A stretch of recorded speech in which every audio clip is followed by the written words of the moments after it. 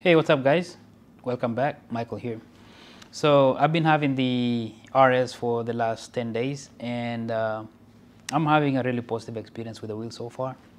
And within the 10 days, basically I've just been riding it and charging it, riding it and charging it, enjoying the charging the wheel using dual ports. I have 3 of these chargers, one for the MSP and then 2 for the RS. One of them was for the MSP that I had to return to e-wheels. I just forgot to return the charger with it back in June. So now, like when I'm charging it using the dual ports, I can see the difference in charge times when it comes to the MSP and the RS.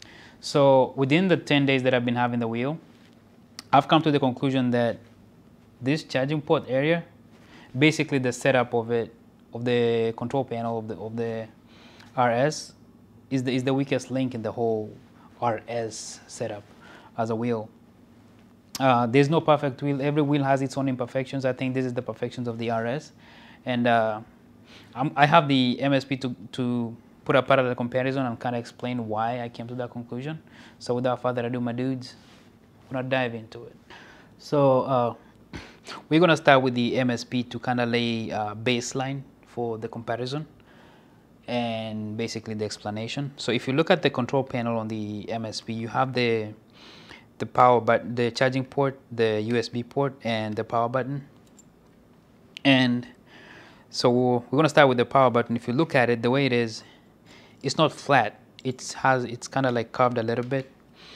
And so when you're riding the wheel in a rainy condition, water is not going to sit on top of it. So basically, it's going to drain out. It's going to drain onto this panel over here. And again, under the same rainy condition, the charging port and the USB port, they're all protected, because if you can look at them, it's not recessed into the shell. Rather, it's sticking out of the shell. And the same thing with the charging port. If you look at it, it's sticking out of the shell. So there is no way for, if you cover both of them, there is no way for water to go into it, because, well, for it to happen, water has to go like underneath it and up into, which, like, water is not going to do that. So, and that's the first thing. So when you driving the wheel in a rainy condition, you don't have to worry about anything. I've ridden it in rainy situations like a whole bunch of times, and all I do is just come back and wipe the wheel, and everything works. Now the second thing, when charging the wheel, you just open it and put the charger into it like so, and then just thread it. So once it's threaded like that, the charger is not going to move. It's not going to go anywhere. I always take the MSP with me to work. I drive a truck, so the MSP is always in the truck, and I charge it like this, and it has worked so far.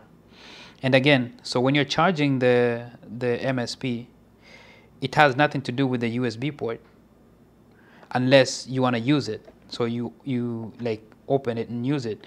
But all these 3 buttons, they're independent of each other. And that's going to be a very important point when you go to the RS. So this is how the MSP has been set up. Most of the other Gotways, the MSXs I've seen, they've been set up like this. And the MSP has been set up like this, but the RS has a little bit of change, which I understand. But again, I just think they needed to take a little bit more time and just do it right the first time. So we're gonna go into the RS, and I'll explain why the charging port, the charging setup, it doesn't make sense on the RS. So this is the control panel on the Gotway RS with the dual charging ports and the USB port and the power button. So to charge it, the first thing you're gonna do is just open this flap over here, and I hope you can see it. And as soon as you move that out of the way, you see you have the dual charging ports and the USB port over here. And the thing is, Compared to the MSP, the charging ports on the RS, they are recessed into the shell. Also, the USB port has been recessed into the shell. And when charging it or using the USB port, you expose the other port.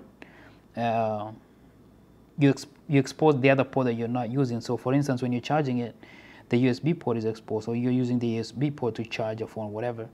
You have two of these charging ports exposed. So you're gonna hook up a charger to it. So these are regular Gotway charger, like a 5-pin charger, and it has this I don't know what to call it. It's off my head right now, but you use it to thread it and secure the charger onto the wheel, like the way you do it on the MSP. So on the RS, all you do is you just stick it into the two charging ports like this.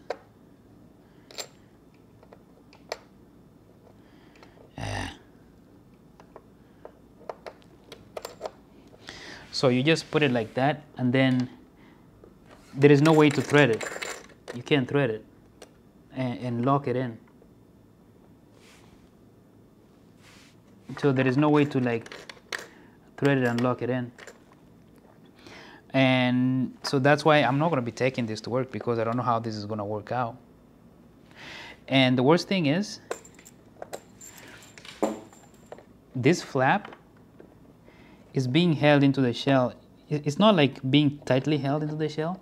It has a plate to it. So there is this threading, there is this rubbery thing over here.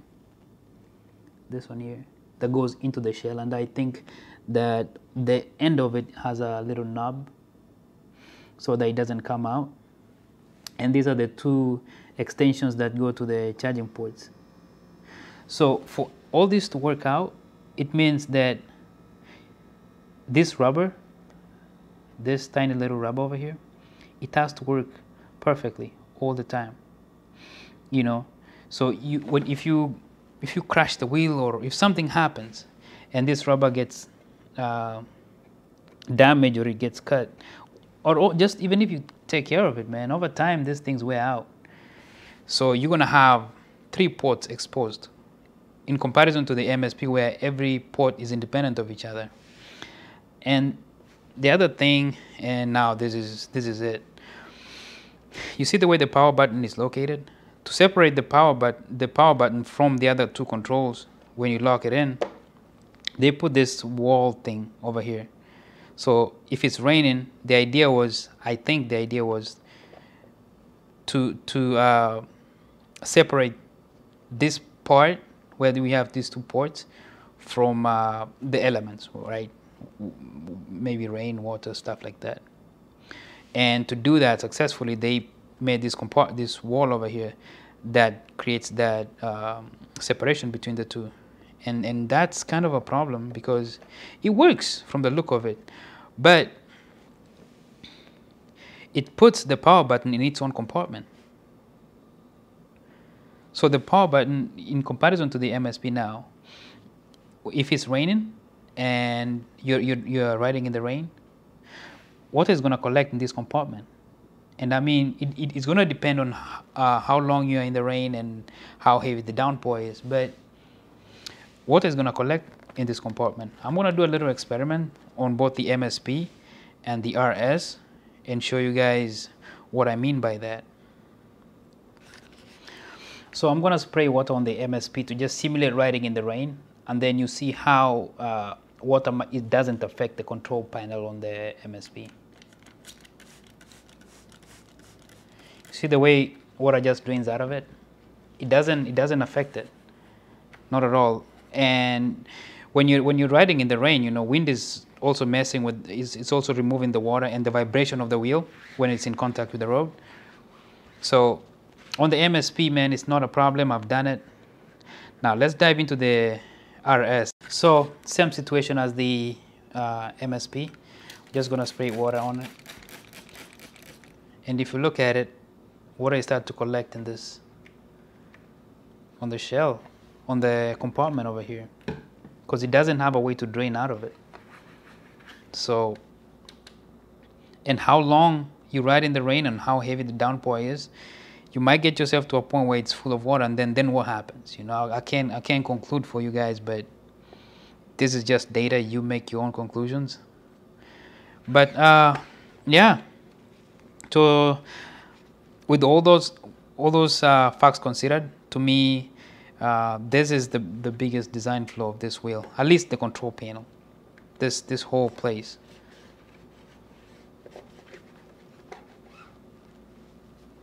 Okay guys, so that does it for this video. If you are expecting a perfect wheel, hopefully I put enough foam on the runway for you, because that's what you're gonna be getting. But again, I'm having a really positive experience with the wheel. I like it, I love it. And yeah, I'm gonna be putting more videos on it. There's tons of things that are different between these two wheels. And it's just amazing to ride an MSP and then come and ride an RS and feel the difference.